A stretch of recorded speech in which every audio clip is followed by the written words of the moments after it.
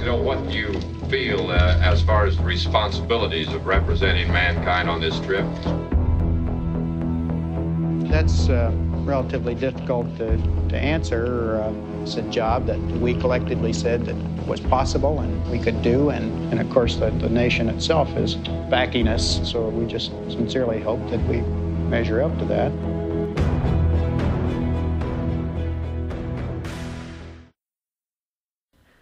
Hello and welcome to the Matt's Movie Reviews podcast. I'm your host Matthew Pejkovic, and this is episode number 223.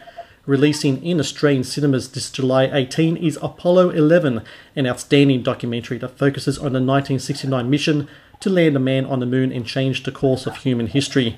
Consisting of never-before-seen 70mm footage and audio recordings, Apollo 11 is a breathtaking and engrossing reminder of an awe-inspiring feat in human ingenuity that will celebrate its 50th anniversary this year. Joining me now to talk about Apollo 11 is the film's archival producer, Stephen Slater. Stephen, I thank you very much for joining me on the podcast. It's a real pleasure, Matt. Nice to be with you. So I just want to talk a little bit about yourself as in your trajectory from a director. You started as a director in your career to archival producer. I was just curious, what was it about that form of filmmaking that really appealed to you? I think there's so many buried treasures in archives. I did a film, as you say, called, I assume you're talking about Destination Titan. This was a documentary about the Huygens space probe which landed on Titan. And because I was too young to have been able to go and film it when it was happening. I was 18 during the landing, and it was quite an emotional experience for me watching that. And I felt I wanted to do a film about it. But then the thing was that to tell that story, you had to track down all the filmers and building the probe, and so that just got me really interested in the archive thing. I'd always been interested in the moon landings. I think probably from seeing Ron Howard's Apollo 13 movie at the cinema when I was a kid, and so it never really left me. And so when the opportunity came up to work on films about Apollo, it just was a natural fit that I would take those skills into that arena.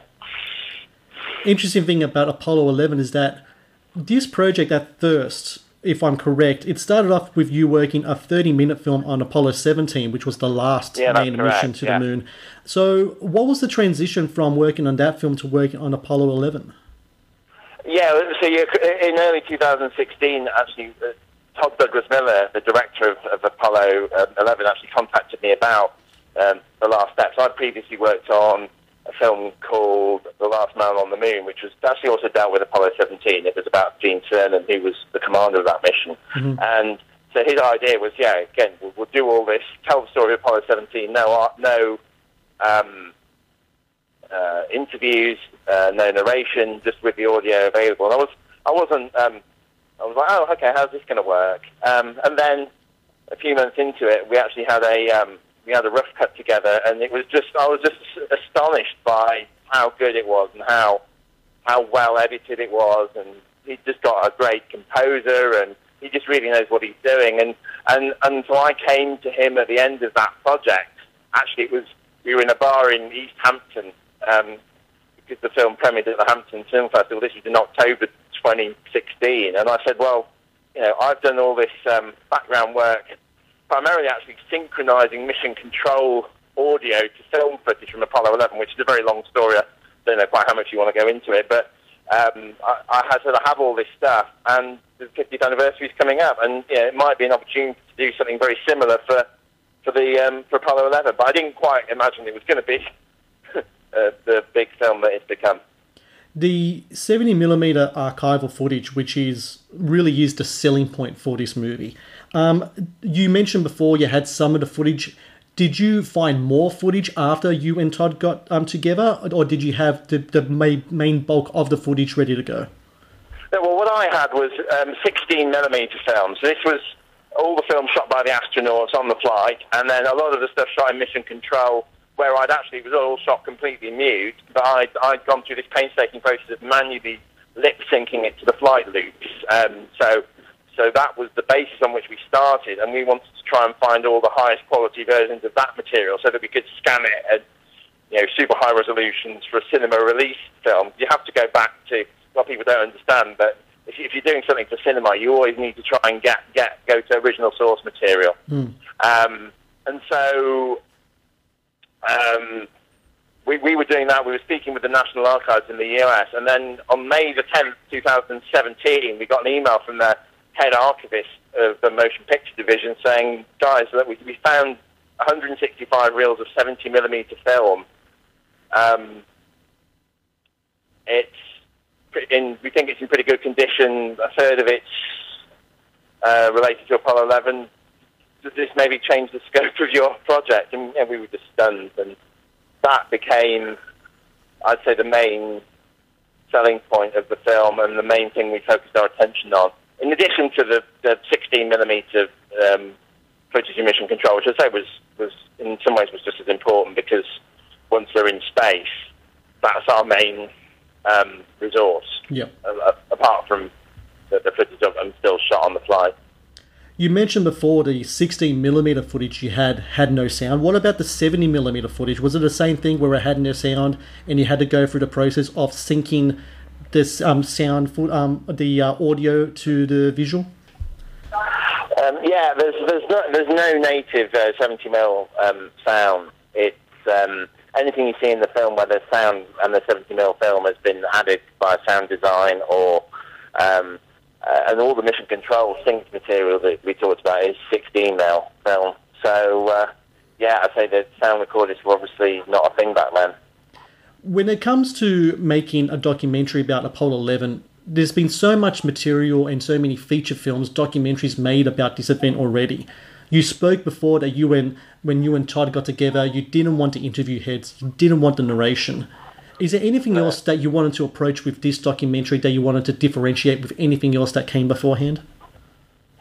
How did we want to do it differently? I mean, it's just been done wrong so many times, and people don't put I'd say partly because the film was so randomly assembled, it just wasn't in the right format or the right chronology, so that people couldn't show stuff as it was happening because they didn't have the time. It all assembled into a timeline. So that was putting all the groundwork in to determine that chronology was very important. So we wanted this to be accurate. We're not just blindly showing any shot of a console or something as a cutaway, and it's a trap that many filmmakers fall into, is that they just feel this thing, they like to cut these things to shreds, and I just like to let the audio and the footage speak for itself. One thing that you guys did with this film as well, which I thought was very cool, was you have these brief animations to kind of break down the science, because it could get very complex in regards to the things that are on the screen.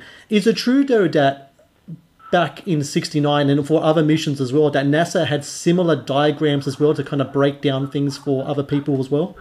Yeah, they did. In fact, it was inspired by a couple of things. Some of the technical manuals, I know it really inspired those that they released to the press, had diagrams like that, and they inspired the very simple animation style. And also there was a documentary called Moonwalk 1, which was released in 1970. It became a kind of cult classic, and in fact a lot of the 70mm material was shot for Moonwalk 1, and they deployed a very similar basic cell animation style.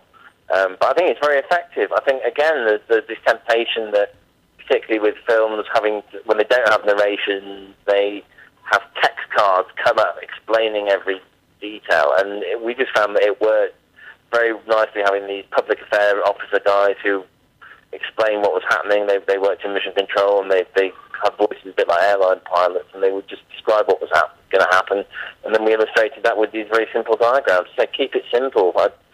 There's no need to be fancy with that, I don't think. A part of this movie, which I think is kind of like the unsung hero, is the score by Matt Morton. It's just terrific stuff. Is it true that you said that, because it's one of my favourite things? I mean, he's kind of a genius, really. He spent a lot of time, as I did, in his basement trying out all these different soundscapes, and he decided to make it entirely using instrumentation that was invented in 1969. So nothing. It's all period. It all feels like it could have happened then. And melodically and sonically, it's beautiful. I love the rendezvous scene when the lunar module lifts off the moon and is coming in to meet Michael Collins, who was orbiting. That's actually my favourite scene in the film, and a lot of it's down to Matt's music. I was going to actually mention that scene when Columbia meets Eagle above the moon. It's almost like a dance, don't you think? Yeah, it's a beautiful demonstration of orbital mechanics in play. It's like a waltz, and then the figures that had to be worked out to perform all those manoeuvres are kind of mind-blowing. So it's a great testament to what they achieved there. When it comes to music in the film, there is a scene where we hear the song "Oh Mother Country" from Jon Stewart. I'm curious, of all the footage that you had of these guys in their capsule, up in orbit, whether outside of Earth or going to the moon, did you find any other moments where they're listening to songs? Because I'm sure they're going to have something like that to keep their minds stimulated during the dull moments when they're up in space, so to speak. Okay, I'm sorry, I'm just checking the time. Okay. The astronauts did take music tapes with them, and there is quite a bit of onboard audio. There was kind of black box style recorders recording a lot of their conversations, and we could use that to pick out what they were listening to. I mean, a lot of it is documented, what they took, what songs they took, but it was our producer Tom Peterson who was just going to work one day and listening to one of these onboard audio tracks, and he picked out this very tinny new track in the background, wondered what it was, and eventually managed to pin it down as being Mother Country. And there we had a sequence to pin that around, and I think it works beautifully. It's probably my second favourite sequence in the film, aside from the rendezvous. Final question, Stephen. You've worked as an archival producer for a while now. Your dedication to finding footage in regards to space travel and stuff has been just outstanding. This definitely has to be one of the great moments of your career so far. How do you follow up something like this? Go on holiday, somewhere very sunny and a beach, and not think about the moon for a while, I think. But then I'm sure something will come up. I'm very interested in the unmanned space probes. I directed a documentary called Destination Titan, which was all about the Huygens landing on Titan, and so I'd like to possibly do something in that regard. But I do have other interests apart from space, and maybe I'll be pursuing some of those. But it's hard to know what to say. Ask me in 5 years.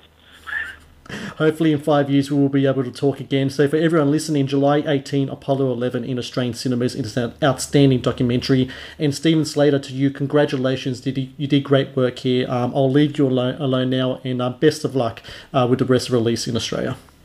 Thanks for your time. Thank you.